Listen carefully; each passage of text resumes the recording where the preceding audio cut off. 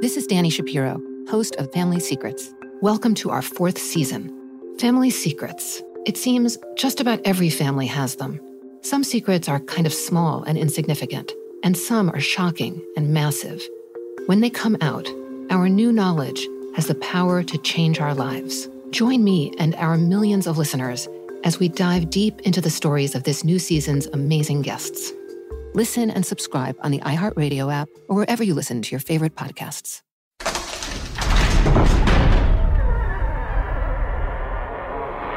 Hey, welcome to Stuff to Blow Your Mind. My name is Robert Lamb. And I'm Joe McCormick, and it's Saturday. Time for a Vault episode. This episode originally aired on October 8th, 2019, and it was about how cars affect our bodies and our minds. Yeah, this was a fun episode to put together. I think this was actually one that came out in October. It was a sponsored affair, but we were like, all right, if we have to do an episode about cars during the month of October, we're going to get a little Christine talk in there. We're going to talk about Stephen King and John Carpenter a bit, and I believe we shoehorned that into the very beginning. But then the rest of the episode, I think, is a lot of fun because it gets into like what happens to us. Who do we become when we merge with the automobile? Vroom, vroom. Welcome to Stuff to Blow Your Mind, a production of iHeartRadio's How Stuff Works.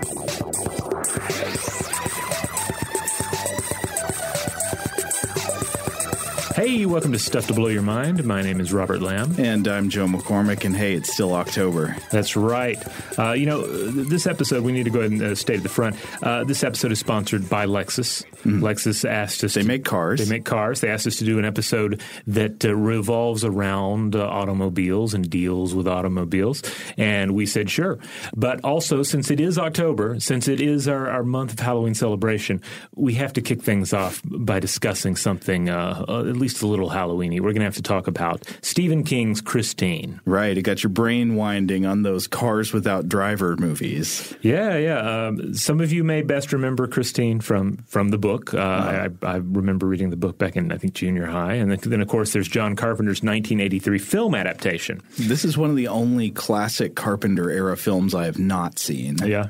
It's been a while since I've seen it, but it's a pretty great concept. The film, as the book, concerns a murderous red and white 1958 Plymouth Fury, and the vehicle is possessed by a malicious will and a jealousy with which it protects the character Arnie Cunningham. So this is like I've heard it described before. It's basically like there's this teen boy. He gets this car. The car is sort of possessed, and it becomes like a murderous, jealous lover.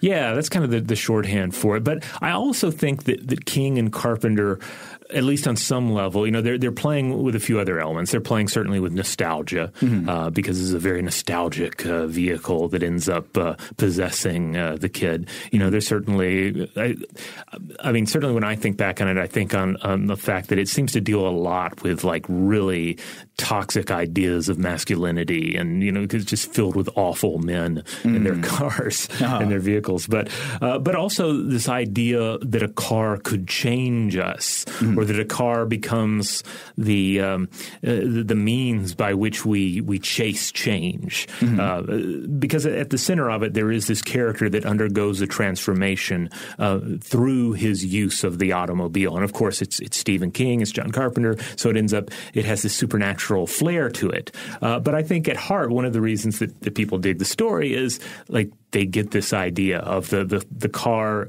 as being something that can have an effect on human behavior and human identity, and can be something we chase after for those reasons. Yeah, and that goes multiple ways. So there's the one hand where we're chasing it, where it's like new car, new me. People want to sort of like maybe upgrade or change their personal image or change their view of themselves by getting a new car. And then there's the way, of course, that maybe in a more unconscious and subterranean way, just driving changes the way we interact with the world. Yeah, absolutely. And on top of that, there's also the personification aspect of it.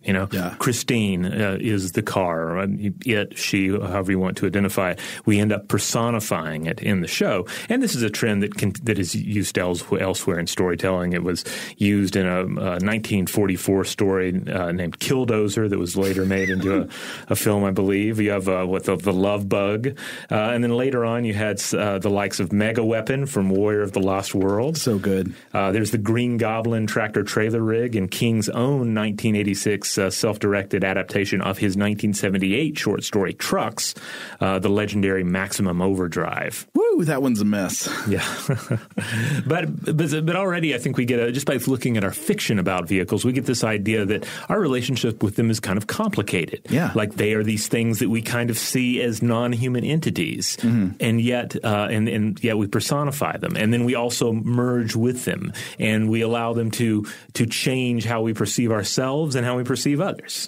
Cars are very much one of the early steps towards cyborgism. Yeah. I mean, we totally incorporate the car into the sense of self. And I think that there's really interesting evidence for that, too, from psychological research. Yeah. But like the horse-drawn carriage is essentially a relationship between human and horse, with the carriage as you can see it, I guess, as a facilitator or just this necessary prop. But then the horseless carriage is all about the human and the machine. Yeah, I don't know if I can think of another technology that fills both of these roles quite the way that cars do, that are both sort of a slightly personified external entity, like the way that, people interact with robots as if they're living creatures. People sort of interact with cars as if they're living creatures, but then also incorporated into the self, like the car as an extension of the brain and the body. Yeah. Like I feel like to a certain extent we see some of these things happening with people who own and operate boats, especially smaller boats. Because certainly boats can be, used as a symbol. They can, et cetera. They can, falls in a number of these categories. But at the same time, a boat tends not to enclose one the way an automobile is. And of course, the automobile, especially in the United States, is this thing that is, it's almost expected of everyone that you should have access to it. Where, of course, a boat is going to be more of a thing in coastal regions or areas with access to larger bodies of water. Maybe if people regularly drove submarines. Yeah. Submersibles. Little personal submersibles. Yeah, I'm trying to think of other technologies we have such an intimate relationship with as we do with our cars. If you're a car owner and you drive regularly, I mean, you would have your electronic devices like your computer or your smartphone, but I don't really see those being personified, really. They become more just sort of a medium space, like through which you enter that cyber world. You don't have a name for your phone? No. No. Oh, yes, I call it Satan. Oh. But do you have a name for your car? No, I don't. Okay. Wait, do you have a name for your phone? No, but I call my wife's phone Phony. So if the phone cannot be found, I'll be like, well, where's Phony? Let's find Phony. But my car does not have a name. The one I had in high school did have a name. It was Christine? No, it was a green Chevy Malibu, and its name was the Green Machine. That was just what it had always been called before I became the owner of it. So. Is it named after a Kaya song? No. I later, when I discovered that Kaya song, which is a cool track, I was reminded of my time with the Green Machine, the vehicle. But no, I don't think there was any direct relationship there. But we'll get back to this idea of naming your car and our association with cars in terms of personification in a bit. But first, I think we should probably turn our minds to just the most obvious relationship, the relationship between the car and the human brain. Sure. Now, one line of research here shouldn't really be a surprise at all. I think it is that research indicates that our state of mind affects how we drive. Kind of duh, right? Yeah. I mean, that's obvious. And the most obvious way, I think, is the thing we've all had drilled into us by this point, yet some people still do not pay attention to, which is that there are multiple states of mind you can get into in which you should not drive at all. Right. Driving drunk, driving fatigued, driving distracted. Don't do these things. They kill people, okay? And even if you think that you're at normal, driving ability, like we're not very good at judging our own ability to drive at any given time. Right. So that's the more obvious one. One that's still probably kind of obvious, but less obvious maybe, is that emotional states affect how we drive. I was looking at one study from the journal Accident Analysis and Prevention from 2014 by Reudel et al. Called Emotional States of Drivers and the Impact on Speed, Acceleration, and Traffic Violations, a simulator study. And basically they measured performance responses in a driving simulation to different scenarios that were designed to get you to feel certain emotions like anxiety, fear, anger, and contempt. And the results were the following. Anger is bad. You don't want to be angry while you drive. They say, quote, results indicate that anger leads to stronger acceleration and higher speeds, even for 2 kilometers beyond the emotion eliciting event. So something makes you mad, you don't just zoom past it and then go back to baseline. You zoom past it and you kind of stay in a heightened state of angry speeding around for a while. The authors found that both anxiety and contempt created similar effects to anger, but the effects were somewhat weaker, so still stronger acceleration, higher speeds. They found that fright was the only emotion that actually improved driving performance by some measures. Oh, interesting. Yeah, they said that fright, quote, correlated with stronger braking momentum and lower speeds directly after the critical event. So I think the obvious solution is to go in the Christine direction. Like, you need to get your car haunted. You take it to the neighborhood witch, get it jammed with curses and screaming ghosts, and then you'll be a safer driver. Interesting. I mean, so certainly there's plenty of media and there's plenty and news coverage, of the dangers of driving. But it does make you wonder if there is a strong connection between fear and driving safer. There needs to be stuff like on the dashboard that inspires fear. Yeah. So I'm kidding about that. Obviously, I don't. Now there might be measures by which driving afraid makes you actually worse at driving. It was just on the measures that they looked at in this study. So like when people were scared, they lowered their speed, of course, and lower speeds correlate to fewer accidents and that kind of thing. Right. So good on that measure, but not necessarily good to be afraid while driving on every measure. We don't know what all those measures would be. But so while the specific details there might be instructive, we also all know that mind states we bring to the road affect how we operate a vehicle. On the other hand, I think it's really interesting to think about the psychology of driving in the opposite direction, not how the mind state we bring to the car affects how we drive, but how driving affects our minds overall. Yeah. One of the big things that really struck me in looking at all this was just how cognitively demanding driving really is, even though it's something that so many, especially if you've been doing it for a while. Right. If you're learning to drive, it can feel rightfully overwhelming. Like I remember that feeling and thinking like, how am I going to do this? And the adults in my lives were saying things like, oh well, everybody does it. It can't be that hard. You'll get it. Everybody drives. But it is a cognitively demanding task. I was looking at a paper titled Mind Over Machine, and in it, Hubert Dreyfus et al. Describe learning to drive a car as something that is, quote, so designed that almost all novices can eventually reach the level we call expert. Which I think is interesting. So we're dealing with something that, again, is a cognitively demanding activity, and yet we have it refined in such a way, and maybe the task itself lends itself in such a way that most humans who undertake it can reach a very high level of mastery. Now, certainly there are going to still be plenty of people who are better than you at driving. Right. There are probably going to be people that are worse, but on average, we have this world in which we have wrapped it in highways and roads, and people have these vehicles that are just inherently dangerous by being, fast-moving pieces of steel and glass and so forth. And for the most part, it goes pretty well. Yeah, it's kind of amazing how much it goes well. I mean, this goes against, obviously, our normal framing and negativity bias and stuff when we think about traffic, which is you get out on the road and you think, oh, everybody out there is just the worst at driving. It's just awful. But no, I mean, on one hand, that can be true. But at the same time, you could just say it's amazing how well it mostly goes. Yeah, I think so, which, again, can be hard to stomach if you're stuck in traffic or if there's a particularly crazy, driver weaving in and out of traffic. But still, it's worth stopping to realize. But a lot of this, I think, gets down to the fact that we are highly evolved tool users.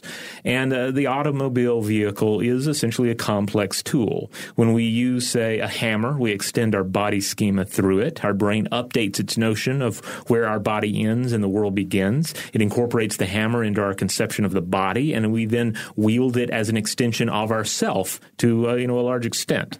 And a car also affects this. Like we become the car, and it changes our perception then of the world beyond us. Yeah, and this is something really interesting to consider. Now, I've talked on the show before without any specific evidence. I remember just talking about a general intuition that our perception of space in relationship to other objects seems different when we're in a car versus when we're just walking around on the street. We actually found a study this time that talks directly about this phenomenon.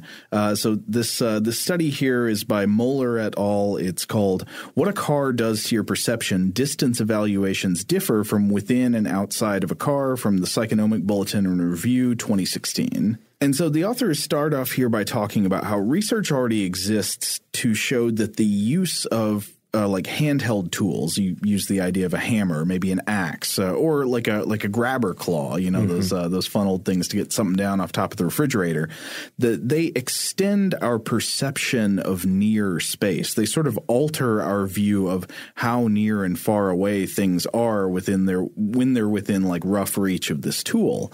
And other research suggests that our ideas of near and far are frequently altered by our potential to act within a given space. So like whether you're currently using a tool that allows you to quickly access some kind of activity or change something within a certain space, it changes your view of how close or far that space is from you. Now, on the issue of vehicle versus tool, the vehicle as a tool, the authors also point out, quote, "One marked difference between handheld tools and vehicles is that the latter are mainly used for transportation and not to manipulate the environment.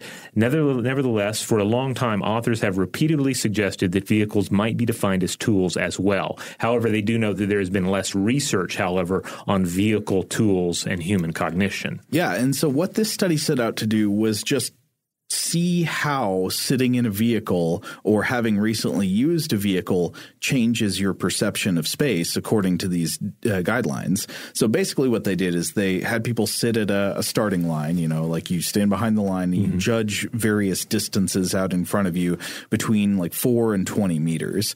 And they would vary the conditions, whether you'd be a pedestrian just sitting there in a chair or on foot, or sitting in a car, or sitting in a kind of car simulator that was basically not a car, but it was like a black wooden frame that would block out the same parts of your view that would normally be obscured if you were sitting in a car, right? So that's a good control condition, right? It sort of it counteracts the idea that your perception would be altered just by what the car normally blocks you from seeing. Yeah, they end up concluding that cars, quote, "modulate the perception of far distances because they modulate the driver's perception, like a tool typically does, and change the perceived action potential." And I think I can relate to this in my day-to-day life. If I've driven the car to, say, a large shopping complex where you have a large parking area and then stores around the edges of that parking area. And so let's say the grocery store is on one side, right, and the bookstore is on the far other side. And I have to pick something up from both the bookstore and the grocery store. I may drive to the grocery store to do my main shopping, and then while I'm driving, I'll think in my mind, well, okay, I'll get out, I'll do the grocery store run, and then I'll just walk over to the bookstore and then back to the car. Right.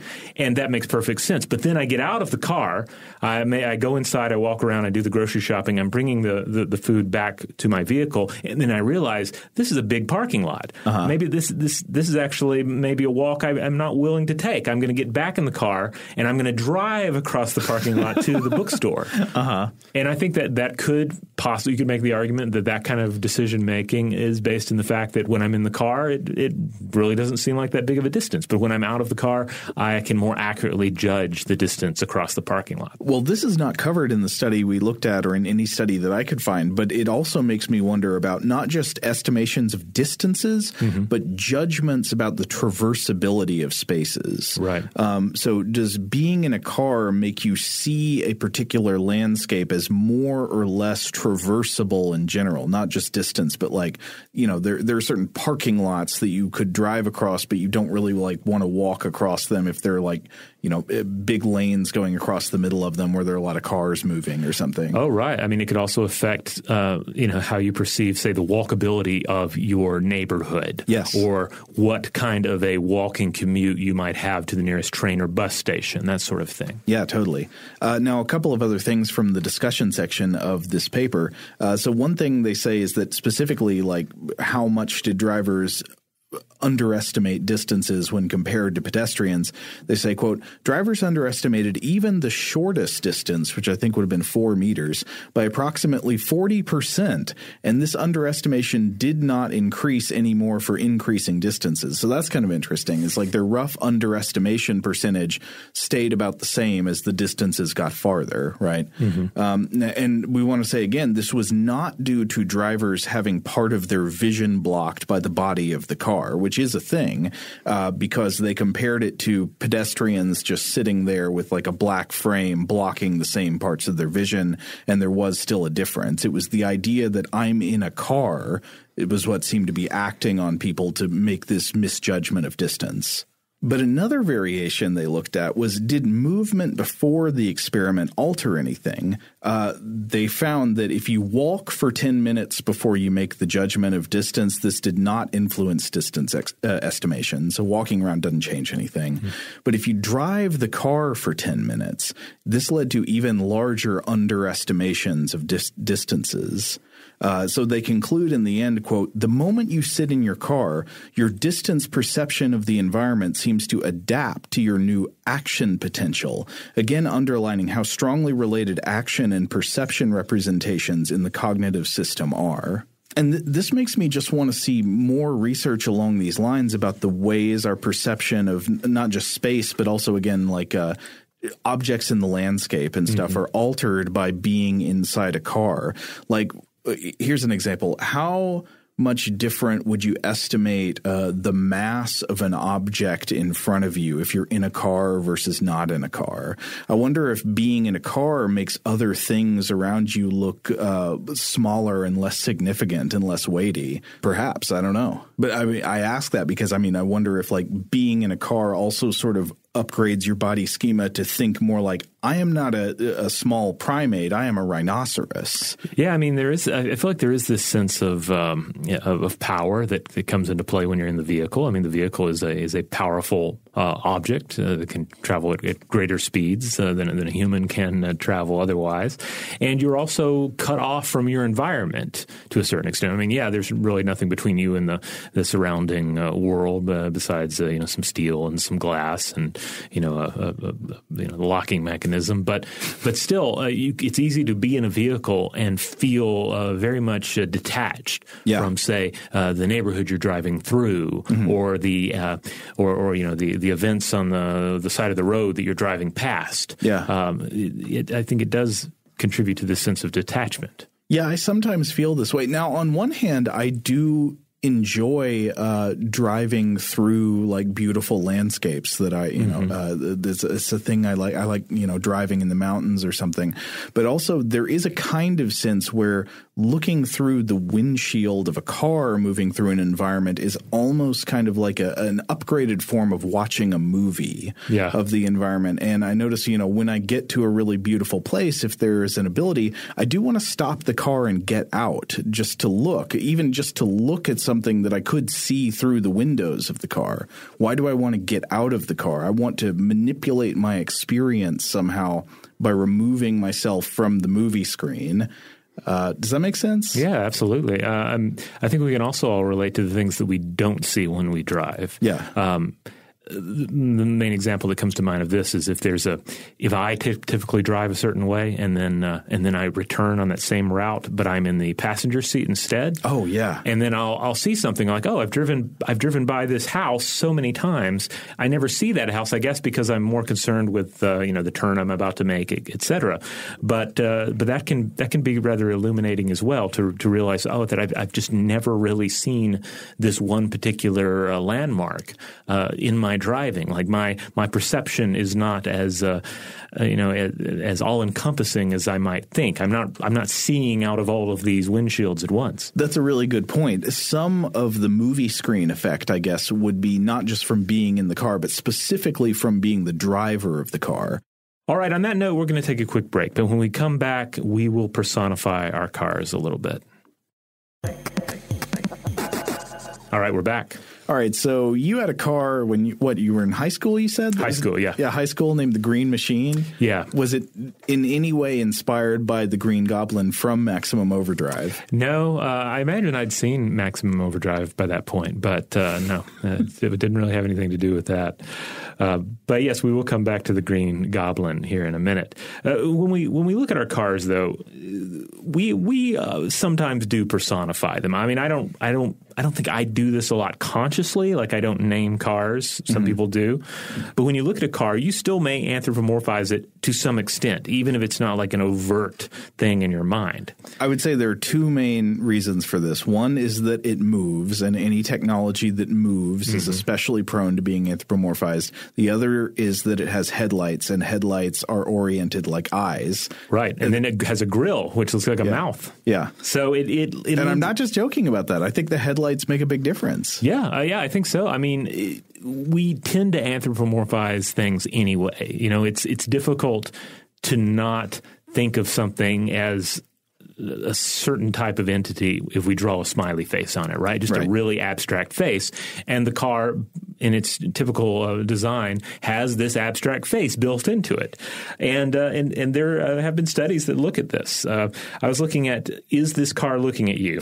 How anthropomorphism predicts fusiform face area activation when seeing cars by Kuhn, Brick, Mueller, and Gallinat. And this is from PLOS 1, 2014. And they observed the tendency in subjects to activate their fusiform face area, the FFA, while looking at car fronts. Yeah, and the FFA is a part of the brain that is commonly activated, of course, when you are recognizing other human faces. Right. And so they state, quote, the results point to an important role of FFA in the phenomenon of ascribing human attributes to non-living objects. Interestingly, brain regions that have been associated with thinking about beliefs and mental states of others, the TPJ, the MPFC, do not seem to be related to anthropomorphism of car fronts. So I would assume to activate these other regions, we need something more overt, perhaps, like we'd need that Green Goblin face from the front of the semi-truck in Maximum Overdrive. But I wonder to what extent these factors, this factors into some of our tendencies to assume the worst of other cars. Because if we're anthropomorphizing the vehicle, but we're not doing so to the extent that we're thinking about the car's beliefs or its mind state, you know? We're kind of seeing it as this mindless animal.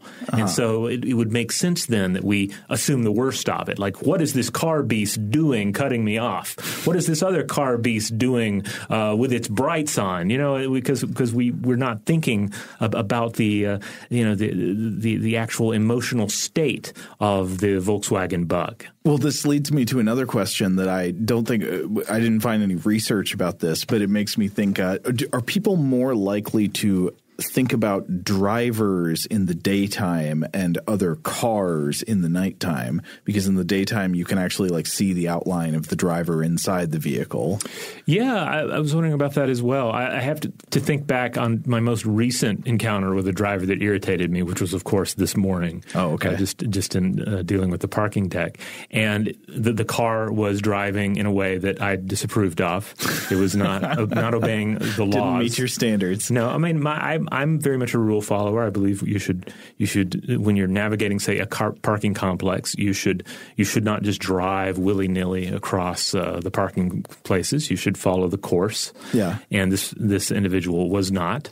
Well, I mean, even if you're a rebel, you should be a rule follower in traffic situations because that prevents injuries. Right. But in these cases, I often feel this need to see the individual, you know.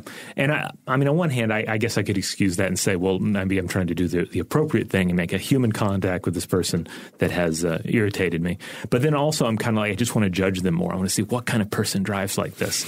And in this case, and in the daylight, the individual also had sunglasses on, so I wasn't able to really see. I wasn't able to make eye contact with them and see their eyes. Whoa. So there was still this something, a layer between me and them. Uh-huh. And certainly, a sunny day, you drive with sunglasses. That's what I do. So of course. So I think we'd have to factor that in. But certainly at night, you're going to have plenty of vehicles where you certainly are not seeing any sense of the human inside them. And therefore, if you are inclined to view the vehicle as this metal beast, you're going to have more license to do so.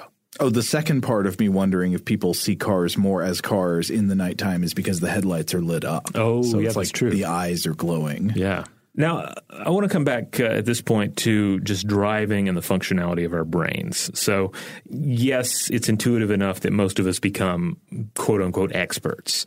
And yes, way too many of us multitask when we drive and usually do so without anything terrible happening. But oftentimes we're engaging in downright dangerous activities. People are still texting while driving. Or even if you're not doing things that are so explicitly advised against, or even, there are even laws against, you'll still see people doing other kind of wacky things while driving, like reading a book while driving the car, or putting on their makeup, or eating food that is inadvisable to eat while driving. Because it's one thing, in my mind, to have like a sandwich, but if you actually have to use fork and knife, then that's probably a meal you should stop the car for. I think it's probably just better not to eat while you're driving. Probably so. And also, on the other hand, even without thinking of this, a lot of us will drive, maybe most of us will drive while some sort of audio is playing. Mm-hmm. You're going to listen to music, or you're going to listen to the news, or you're going to listen to a podcast. You may be listening to us right now as you drive. And even if you're just listening to like non-lyrical music, you are probably putting yourself into a state where you can daydream or certainly think about the day before or the day after. But we shouldn't assume that any of this means that driving a vehicle is cognitively simple, that we have just excess cognitive space for all of our sandwich eating and makeup putting on activities. Not only is driving a cognitively demanding task, it's one of the more cognitively complex tasks that we engage in on a regular basis. Mm-hmm. This, according to Cho et al. In Trajectories of Cognitive Decline by Driving Mobility, Evidence from the Health and Retirement Study. And this was published in Geriatric Psychiatry in 2013. And they pointed out that there's not only correlation between cognitive decline and driving cessation in old age, which of course can further limit social and physical fitness in an individual, but that, quote, it may also be the case that driving cessation itself is a risk factor for accelerated cognitive decline over time. This suggests that the relationship between driving cessation and cognitive functioning may be bidirectional. Yeah, that's interesting. So one direction, of course, is pretty clear there, right? Driving cessation certainly correlates with declines in cognitive functioning. And the clear reason is that over time, you're less able to drive, so you stop doing it. Mm-hmm. But the authors think here it's also possible that driving cessation itself contributes to decline in cognitive functioning. But either way, the authors believe that older adults without independent driving mobility could be viewed as a group who would benefit from, quote, targeted interventions that promote social, psychological, and cognitive engagement, which I think just means like giving them mentally stimulating things to do, which could help the brain stay healthy longer. Right. Now, on the other hand, I found at least one study that suggested perhaps long commutes could be a risk factor for declines in cognitive performance in older adults. This was in the American Journal of Epidemiology by Bakrania et al. From 2017, and it's called Associations Between Sedentary Behaviors and Cognitive Function, Cross-Sectional and Prospective Findings from the UK Biobank. So this study looked at an assessment of data from adults who had data stored in the UK Biobank. That's like a big research tool that's got a bunch of data already ready to go in it. And it tracked performance on cognitive tests for UK adults across a mean period of 5.3 years. And then they cross-referenced any changes in mental performance over that time with lifestyle behaviors such as watching TV, driving, and non-occupational use of a computer. So using a computer but not for your job. And they found within their sample that increases in time spent driving and watching TV were both associated with decreases in cognitive performance over time, but computer use was not. In fact, computer use time was positively associated with cognitive performance.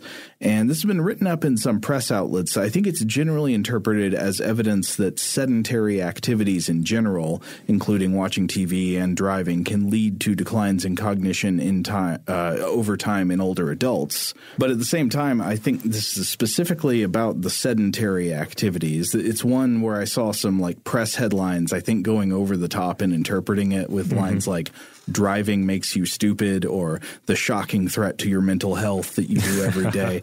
I don't go overboard with interpreting this. This is just one study, not replicated yet as far as I'm aware, and it's not uniquely about driving. It's apparently multiple kinds of seated low movement activities. Yeah, it's easy to forget that driving is a sedentary activity because it can sure feel exhausting. Oh yeah, if you've done a long drive. You know, at the end of a lengthy drive, you may feel physically tired, emotionally, mentally drained, and yet at the same time, you have to realize that you barely moved for that 4 hours or more of drive time. Yeah, it is weird how exhausting it can be like that. But it does also make me wonder if these results are correct. It makes me wonder what's going on with the computer, and also how does this square with other research?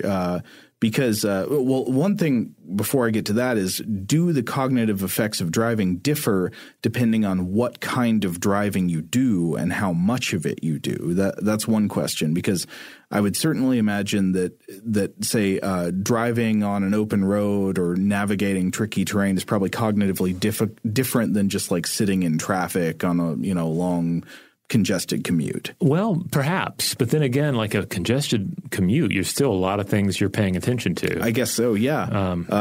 Well, anyway, so I want to get to the other thing. So back on the other hand, going against what we were just saying, I found another study that saw some noticeable differences in brain morphology between drivers and non-drivers, suggesting the possibility that driving sort of exercises specific parts of the brain, leading to growth in brain tissue. For example, there's plenty of evidence that music training, like learning to play a new musical instrument, changes the structure of the auditory and motor cortices. It leads to, more gray matter. Is that funny? No. I'm realizing that you're about to talk to us about the knowledge. Oh, I love the knowledge. Yeah. Well, we'll get there in a second. But yeah, so the music thing, this is an example of structural plasticity in the human brain. Does that extend to driving? Does driving perhaps also stimulate the growth of more volume of gray matter in certain parts of the brain? Apparently, at least at some level, at least according to the study we're about to look at. So this was published in 2017 in Nature Scientific Reports by Sakai et al. And a quick note that this study, like a lot of studies about driving, was funded by Toyota Central R&D Laboratories. Of course, there's the standard disclaimer that funders had no role in study design, outcomes, or decision to publish, but you should always be aware of potential conflicts of interest. And so this study began by the authors noting previous findings on the relationship between driving tasks and brain structure, including a 2000 study by McGuire et al. That found that London taxi drivers had more gray matter volume in the posterior hippocampus when compared to non-taxi drivers, and the amount of gray matter volume was correlated positively with how long they had been working as a taxi driver in London. And when they combined this with follow-up research, this was interpreted as a sort of neuroplastic adaptation to the daily necessity of constant detailed spatial representations in the brain. So it seems like it wasn't just that London taxi drivers chose their job because they're naturally good at mentally representing spaces, like mental maps of city streets, but that they got better at mentally representing spaces because they had to do it so much. And here's obviously where you'd get into the idea of the knowledge. Now, you were recently in London. Yeah. Did you get to ride in a cab and get to think about this? Yeah, I think I was seeing some smartphone navigation when I was there recently. And that may be totally changing things. Yeah, I'm wondering to what extent that would change things, because I I went to London years ago. It must have been a decade or more, maybe like 13 years ago. I went there, and of course at the time you didn't really see that kind of navigation taking place. And I distinctly remember riding in a taxi cab and kind of like staring at the taxi driver's skull and wondering if this was the knowledge. If I was looking at the swelling of the knowledge in the brain. Well, we didn't actually explain it briefly, Robert. What the knowledge? What's the deal with the knowledge? The knowledge is that in order to navigate the streets of London as a cab driver, you have to load it with all that information about all these streets you're going to travel. Like you can't be busting out a map. You can't depend on, or at least you couldn't used to depend on Waze or Google Maps to light the way for you. You had to have it inside. It reminded me a lot of what Mark Twain story was it where he's talking about navigating the Mississippi and just how well trained one needed to be in every detail of the river. Oh, I don't know. I'm sure listeners will remind me, but it's that level of detail like you would have to have, and so the idea is that assimilating all of those details had a marked effect on the brain. Well, yeah, I mean, it appears that it does, and specifically exercising it over time, like facing your brain with these cognitive challenges day after day, appears to stimulate the growth of extra volume of tissue in certain parts of the brain that the brain depends on for these tasks specifically. The authors also point to research showing that professional auto racing drivers show greater gray matter volume in several brain regions when compared to non-experienced drivers. And I don't know specifically what types of tasks the gray matter in this research is related to. But if I had to guess, I would say it's probably stuff like quick reflexes, peripheral vision perception, management of speed, and that kind of stuff. And does that match up with your viewing of the Fast and the Furious movies?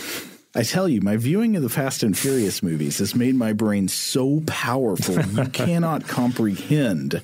I have surpassed the limits of human imagination and creativity, and now most of my brain exists in another dimension full of cars and chains and sparks, and it's beautiful. But anyway, so back to the study at hand. That was just all the stuff they begin, by saying, here's the research history.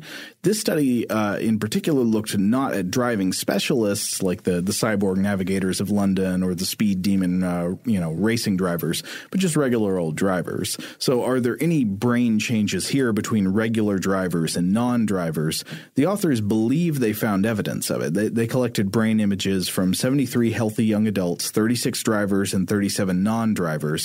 And they found, quote, compared with non-drivers, drivers showed significantly greater gray matter volume in the left cerebellar hemisphere, which has been associated with cognitive rather than motor functioning. That's interesting. So cognitive management of information rather than just like controlling the body. And they say in contrast, they found no brain areas with significantly greater gray matter volume in non-drivers when compared with drivers. So no evidence that being a non-driver also gives you any particular relevant boost. And the authors think that the regions showing specific growth for drivers versus non-drivers may be critical for driving a car, but not frequently used during other daily activities. So there's that. But then also I think we should remember not to trust too much in the idea of like brain stimulation and plasticity as this kind of blanket panacea for the brain or total warding off of all cognitive decline, because while there is good evidence for adult neuroplasticity and some activities can increase specific cognitive competencies, I think there's also a lot of dispute still going on about many of the claims in this area. And one example I would give is the idea of so-called brain training games. Oh, yes. Which, they've been offered sort of as general prescriptions to improve cognitive performance and mental health. And the evidence that they can do that is highly disputed. Like there were a group of studies and reviews since 2016 that have strongly questioned the claims of brain training game companies, which promised general cognitive benefits from their games. One example was a study by Simons et al. In 2016 in Psychological Science in the Public Interest. It was just, do brain training programs work? So they look at a bunch of different studies on this subject, and they examine the strength of them individually. And they say overall, quote, based on this examination, we find extensive evidence that brain training interventions improve performance on the trained tasks, less evidence that such interventions improve performance on closely related tasks, and little evidence that training enhances performance on distantly related tasks or that training improves everyday cognitive performance. So it seems like the stuff that we have really good evidence for is that you get better at doing specifically whatever you're doing in the game. Mm. So if the game is about, say, moving, colored blocks around, you're going to get better at moving colored blocks around, and we should be cautious about taking that skill and then, overlaying it with other, or more important skills in life. Right, sure. But this does make me think, that maybe you can, again, this is not fully known, but my guess at this point is that if you want to prolong cognitive performance over life, it seems like maybe a good thing to do would be, of course, first focus on the forms of fitness that contribute to brain health overall, which is like getting good sleep, good diet and exercise and all that. But beyond that, maybe to construct a kind of total ecology of mentally challenging and stimulating experiences, like a challenging and stimulating world rather than just a single type of task repeated. Does that make sense? Yeah, absolutely. We all want the sort of simple trick, right? Mm-hmm. The simple life hack. You want the one pill that will help your life and improve your living, or you want that one exercise you can do, that one switch that you can pull that will change things.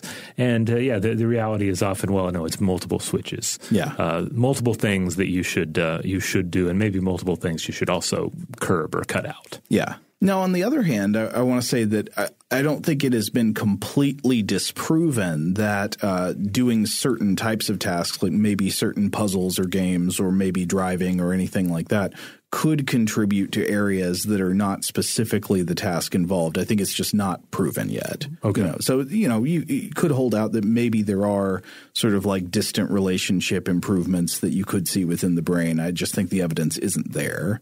Now, another area of our experience with the automobile, our life with the automobile that I wanted to talk about is the idea of car as symbol. Oh, yeah. And I think a lot of this should be pretty obvious. Automobile marketers, push this a lot, and it's kind of the real meat that King and Carpenter were chewing on in Christine. Mm-hmm. The car becomes a symbol for a time, for a culture, for the individual. Even if you're not a car person, and I'm not really a huge car person, but I admit, like if I'm watching a period piece, motion picture, or a television show, like the cars have to be right. And when you see that the cars are right, it really puts you in that time frame.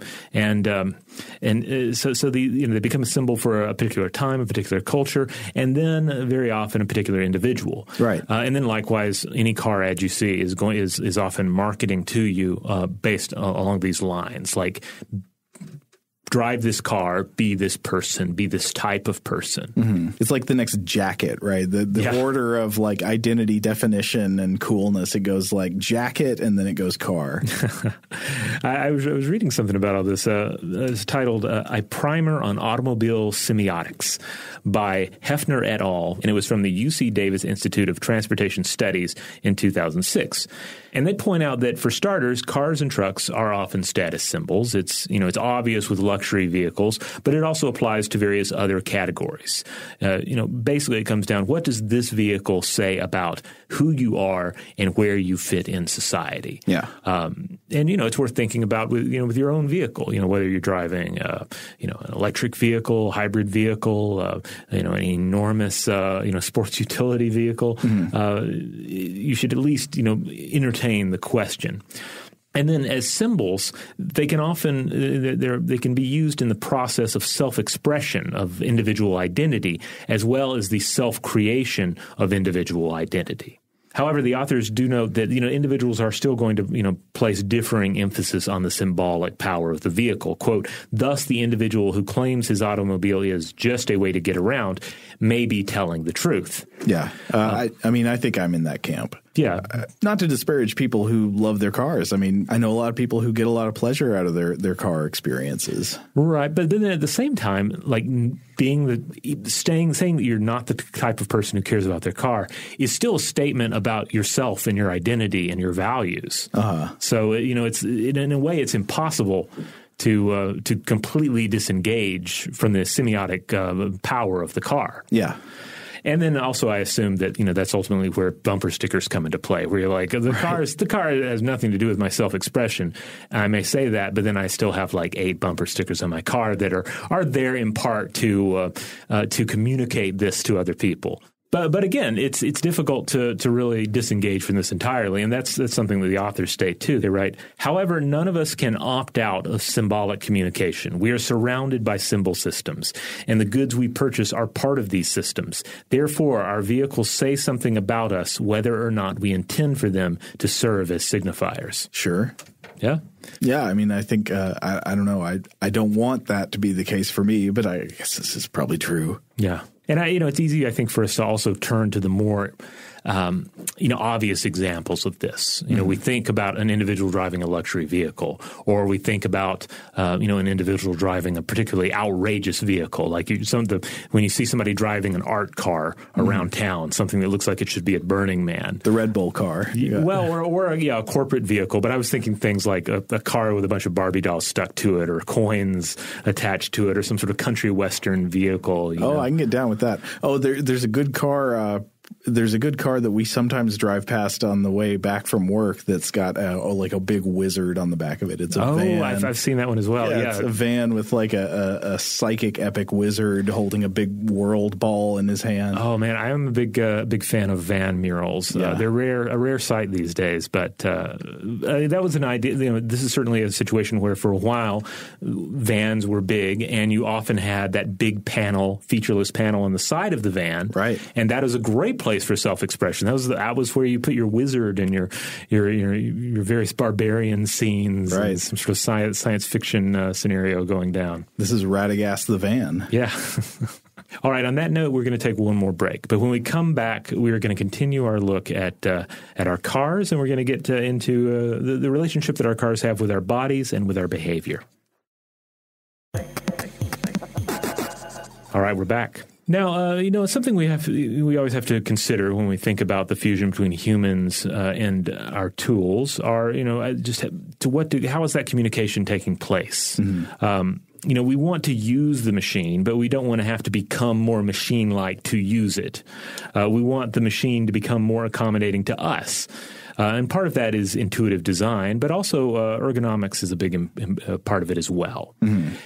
So if you've ever climbed inside an older automobile, like I'm thinking something from the 60s or the perhaps early 70s, you can probably attest to the fact that they were often less cockpit-like in their environment, and it was more like a small couch crammed inside of a vehicle body. Oh, yeah. The first car I ever drove was it was a big old Cadillac that had bench seats. Yeah, big bench seats, and then a dash that seemed like a mile wide, right?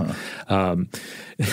And today you're far more likely to find highly customizable seats, easily adjustable mirrors, and a fair amount, an increasing amount of effort put into minimizing the stretching and reaching needed to drive the vehicle and adjust the heating and air, or the radio, the music, or whatever else you're going to be tinkering with. So many different like hands-free options as well. And all of this is about making the machine more accommodating to the human form and to the human body and human limitations without asking us to become more machine-like. Yeah, well, it's aiding in that hybridization. Yeah. You want to be a car centaur head. This is the way. Like, it sort of opens up the stump on the horse body for you to climb into, if that metaphor makes any sense. Yeah, no, I think so. This isn't to say that the repetitive driving injuries are still not a thing. You still see back pain, neck stiffness, weakness, side ache, and eye strain. All of these are an issue. And you also see a strain associated with different technological add-ons that end up coming. Like the main one that comes to my mind is when you have a laptop computer in a vehicle. You'll see this often with like service vehicles. So you'll see this with police officers. Oh, right. Yeah. And like that adds a new level of repeated movement inside of the car that the car was probably not designed to accommodate. Right. So that can open the door for potentially, other strains, other bodily strains that can take place. But car companies today, they even use tools like virtual reality to plan out an ergonomic design well before they create a prototype to actually start sticking people inside of. Yeah, that makes sense to me. And so at this point, I want to come back, though, to something we've touched on already a little bit. I want to come back to the human-car hybrid and how the car may change how we actually behave. Because we've talked about how it changes our perception, it changes how we think about other cars, other drivers, but then how does that actually factor into behavior itself? And I think we can all think of examples in our lives where we think and feel differently while driving. You were talking earlier about how much you enjoy driving, say out in the countryside. Yeah, mountains. Yeah, and I think that can feel very liberating. Even if you're not like someone who would typically say, "Oh, I love driving," you may think to a time where you were, cranking a favorite tune, winding through the mountains or whatever, and you can look back at it and realize, well, that was very enjoyable. I felt alive. I felt free. I felt like some sort of a 70s rock song incarnate, right? Right. Or it makes you think about the scenes in the movies where where always teenagers are driving down the road and all the windows are down and they're just going, woo! Have you ever driven down the road and just everybody going woo? It doesn't happen in real life, even if you're having a good time. Yeah, I don't think I've gone woo in Those a are artificial car before woos. necessarily. But I certainly hear the music side of it. Oh, totally. Yeah. And some studies have shown that certain songs can make us drive faster. I can definitely remember times where I was driving too fast, and it was all Led Zeppelin's fault. Specifically, Immigrant Song. Yeah. Not a good slow driving song.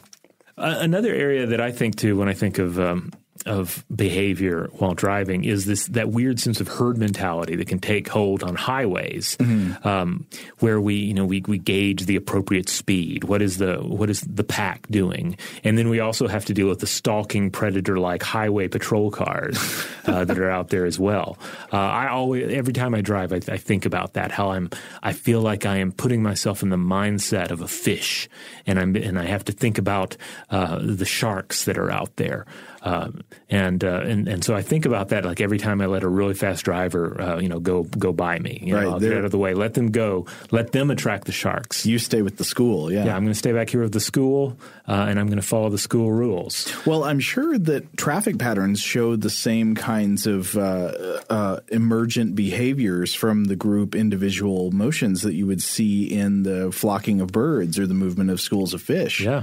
Despite however much it might seem to the contrary, I think there is often kind of an emergent intelligence that comes out of a group of cars, like, say, trying to get around an obstruction in the road or something. Yeah, and then also in nature, we see, of course, the way that a species will communicate to other members of their species that there are predators in their vicinity. And then also we see interspecies communication about this as well.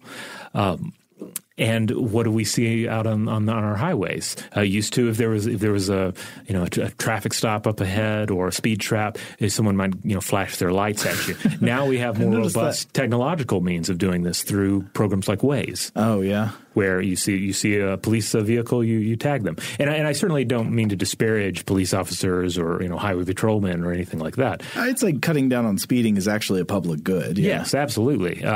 But I mean that when I view them, I can't help. And part of this is seeing the car and not thinking about the person, or in fact seeing the uniform and not thinking about the person. You just see them as a potential threat on some level. Like, this is a person that I could get in trouble. They could give me a speeding ticket. And if you're driving on a highway, you probably are technically speeding if you're again keeping up with the pack, right? Yeah, I mean that is often the case on our freeways. But yeah, I mean when people are trying to get somewhere, they're not usually thinking about the public good. They're just thinking about they're kind of in self mode, and they're like, I got to get there. Right. But then there's another area of behavior that obviously comes up, and that's road rage. I've read a little bit about this before, and I was looking over the information again. There was a 2010 paper that I rather liked titled Road Rage, What's Driving It? The puns. Yes, by Randy and Lori Sansone. And they have a nice compact definition of road rage because the definition of road rage becomes important when you're teasing it apart. They say road rage may be described as a constellation of thoughts, emotions, and behaviors that occur in response to a perceived unjustified provocation while driving. Road rage may also be defined as those driving behaviors that endanger or potentially endanger others that and are accompanied by intentional acts of aggression towards others, negative emotions while driving, and risk-taking. So again, I think it's important to think of it, again, as a constellation of thoughts and emotions because road rage, as it is often, or certainly for a while, the way it was utilized in the media, well, it almost had this supernatural context. It was almost like lycanthropy, Right. Like someone was overcome by road rage, like the machine leached into your body and turned you into a monster, as if there is one single cause or even one single, symptom of this thing we're talking about. Well, I feel like it was also used in sort of like shifting contexts where it originally emerged. Didn't it originally emerge with reference to like really violent acts like shootings in LA due to traffic where people got really angry and did violent outbursts? But then it would also just be used to refer to people like getting mad and giving rude gestures and stuff. Yeah. The phrase itself was coined in the late 1980s by newscasters at KTLA in Los Angeles following a series of freeway shootings. Yeah. But it wasn't until 1994 that it was really picked up by various headline-stealing scare stories. Yeah. But one of it is often used to encompass a number of behaviors, but the most classic is people becoming angry due to being cut off in traffic. Right. You hear about this all the time. They take this as a direct affront to their identity, to their person, to their goals. But what is essentially happening in the brain? Well, first the stress hormone cortisol rushes through your bloodstream and ups your blood pressure. Next, adrenaline kicks in to heighten your aggression. And that's the thing too. You go into a fight or flight scenario, but you can't really fly away. You can't really run away due to the flow of traffic. So it's been argued that you tend to go towards more the fight mindset, thus the aggression. And then also, your serotonin is dropping, dopamine's increasing. So your emotional intelligence is decreasing and your body is posed for some sort of altercation to take place. Okay. But of course, your body is also in a car and the aggressor's body is in a car. And this also, contributes to this weird scenario that you're in. So according to the authors, if you just ask around, up to 1/3 of the population has perpetrated something that they think of as road rage or could be defined as road rage. Now, again, to dissociate from the original context, this wouldn't necessarily mean any kind of violence. Right. Meanwhile, only 2% or less of incidents actually result in serious vehicle damage or personal harm.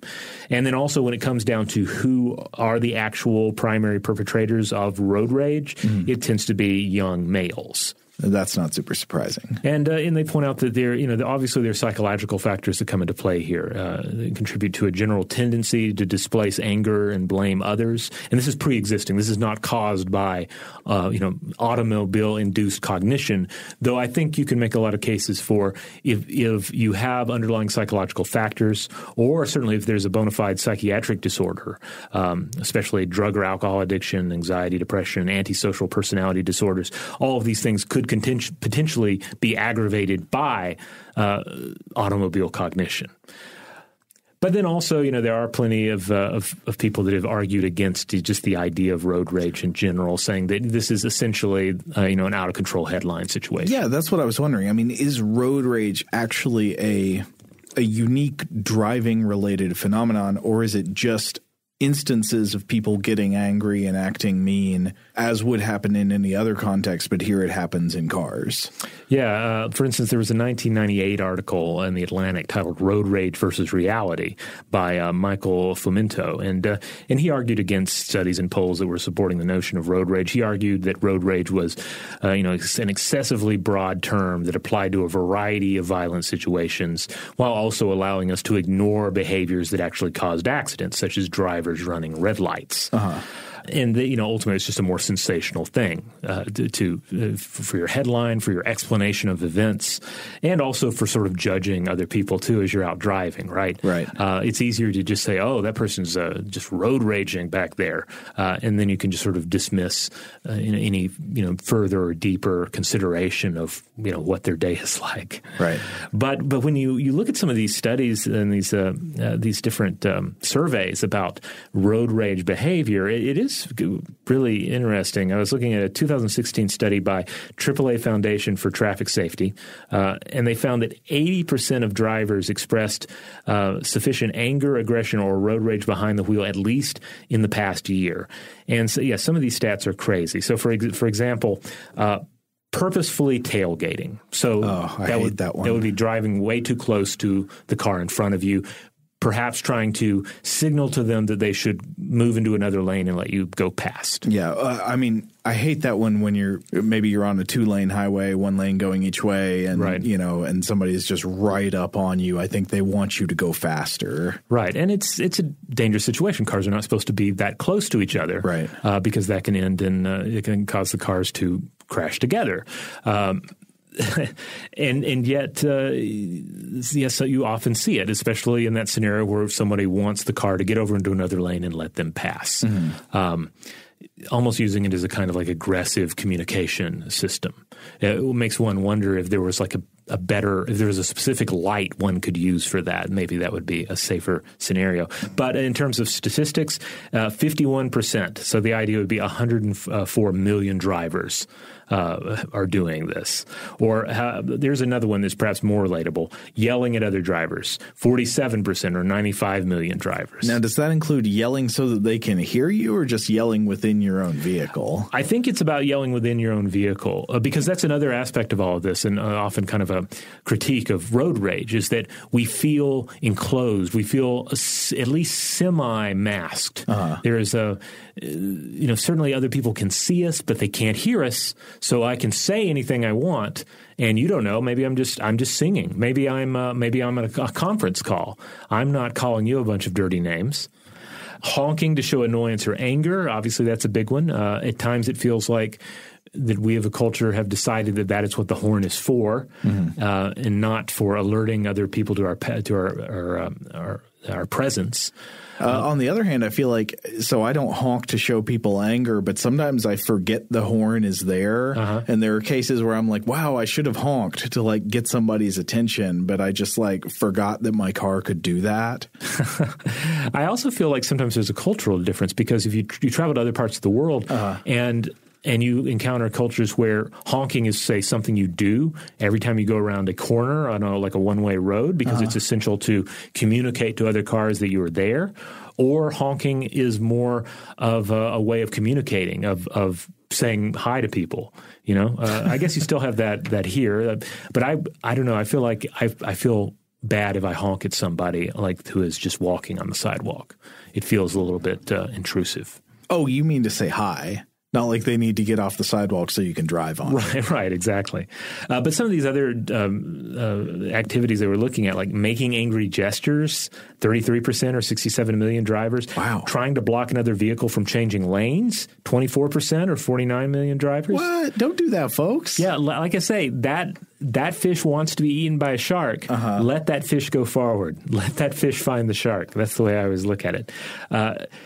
Cutting off another vehicle on purpose, 12%, 24 million drivers. Getting out of the vehicle to confront another driver. Oh, no. That one's thankfully down at 4%, 7.6 million drivers. How often does that lead to something good? Yeah, never. At the very least, it's going to lead to, I would assume, to embarrassment when you realize I just got out of my car to yell at somebody and now I should get back in because I look at best like an idiot, and at worst like a violent aggressor who the authority should be called on. And then finally, bumping or ramming another vehicle on purpose, 3%, 5.7 million drivers. Wow. So wait, then where do you come down? Do you think is road rage just like one particular context of normal types of interpersonal rage, or is it a specific and unique thing? I tend to follow the idea here that we're dealing. You can't say that we become a completely different person when we drive. Mm-hmm. But I feel like the data shows that driving changes the way we interact with the world and how it changes the way we think about ourselves. And that is going to lend its way to an altered sort of behavior. So you might not be the type of person who would ever shoot the middle finger to another person, say, in a grocery store. Right. But on the way to the grocery store, perhaps you would. You might never yell something ugly at someone on the street, but in the car, it makes sense because perhaps they can't hear you. Well, this is another way that, again, it changes our perception of space. I mean, I was thinking about, would I ever yell at a person? Would I ever roll down a window in the car and yell at somebody? No. But would I yell within my own car about something that somebody else did? Yeah, I've done that. And it makes me think yelling within my own car is almost like having a thought inside my head. So it's like the car's interior space, the enclosure aspect of that has almost come to be like what happens in there doesn't happen to the outside world unless you really attempt to show it to the outside world. It's a private space. You tend to assume people are not looking in your car actively at you. I almost feel I can just yell oh, why'd you I can yell at somebody who did something stupid on the road in my car. They're not going to hear it. And it's almost like it didn't even happen out loud. Yeah. So road rage, I think, is one of the more studied and written about and commentated on, aspects of this scenario. But there are other activities that I think are also illuminating. Like, for instance, if you're already asking yourself, do I yell in my car and is it okay? And would I yell if I were outside my car? Another example that is often brought up is picking one's nose. Okay. So you might not be the type of person to do a lot of nose-related self, hygiene and personal care while you were, say, standing in line at the grocery store or wherever. But when you're in the car, you might very well do so. And you probably see people do this all the time. And I think a lot of that has to do with this idea that when you're in the car, you are masked, you are secluded from everyone else. But of course, you're not really. People can see you picking your nose, or they can see you doing whatever it is you're doing. Another activity that comes to mind is staring at people. There's a certain amount of we all have to observe people and sights in our vicinity.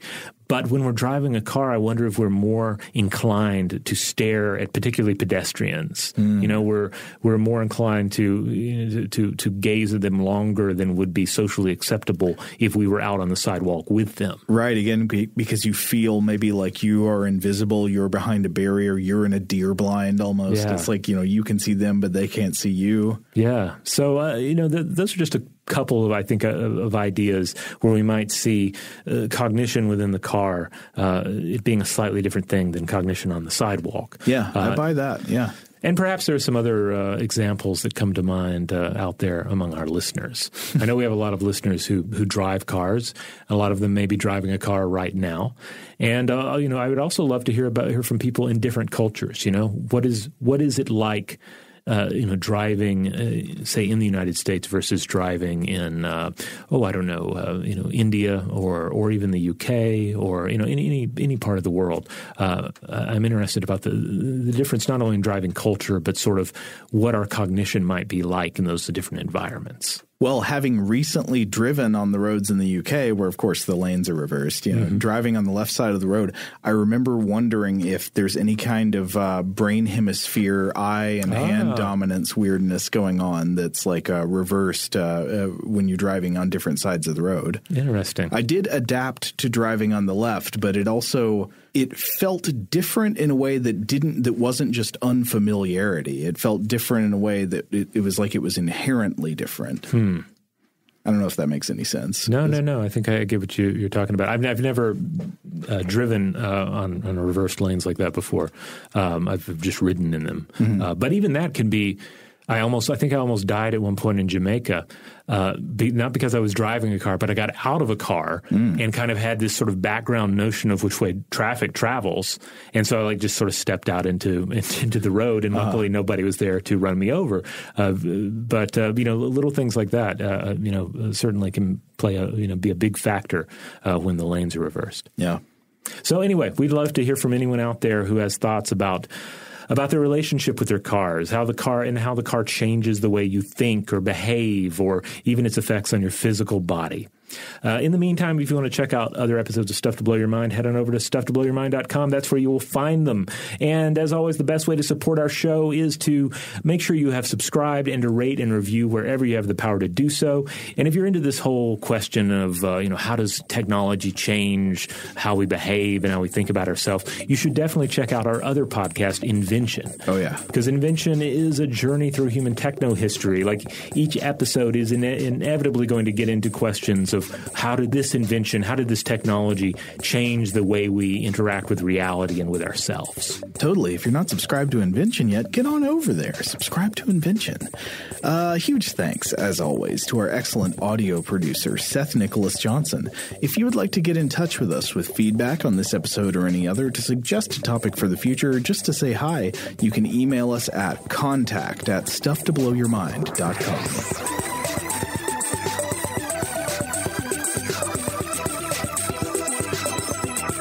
Stuff to Blow Your Mind is a production of iHeartRadio's How Stuff Works. For more podcasts from iHeartRadio, visit the iHeartRadio app, Apple Podcasts, or wherever you listen to your favorite shows.